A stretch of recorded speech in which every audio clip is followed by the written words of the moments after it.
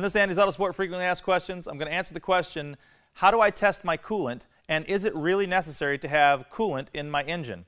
Well, the answer to the second part is yes, you do need to have coolant, and the reason is the proper dilution of water to coolant mix helps the coolant not freeze in the winter and not boil too early in the summer. Now, how you test it is very simple. You're going to want to make sure that there's no pressure in the system. The best time to do this is when the engine is cold.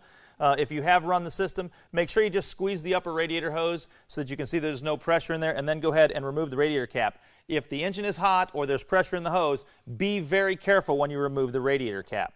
So you're going to take the radiator cap off, and then you're going to use this ball tester, which is an antifreeze ball tester. It's for ethylene glycol. You can buy it right here at Andy's. You're going to stick that in the radiator until it gets to the fluid. You're going to squeeze the bulb, going to fill it up, and then this is going to tell you how many of these balls float is going to tell you where your antifreeze level is. Now, in our Project Firebird here, we only have one ball floating, which means this antifreeze is only good to plus 25 degrees.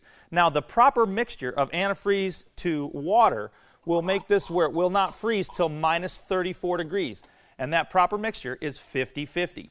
You don't ever want to run a complete 100% antifreeze in your car because it actually doesn't dissipate heat very well in the summer, so the car would actually be more prone to overheating in the summer, and in the wintertime, ethylene glycol or antifreeze, it will freeze at minus 6 degrees. Now, most of us won't see that. Some of us will, so you want to make sure that you put the proper mixture of water to antifreeze in your radiator. Now, we're going to have to drain some of this out so we can get the proper dilution. All right, now don't forget, anytime you mess with antifreeze or coolant, it is poisonous to animals, and they actually like the taste. So make sure that if you drain any antifreeze or coolant out of your vehicle, that you dispose of it properly. We hope we fueled your knowledge today, and we'll see you on another episode of Andy's Frequently Asked Questions.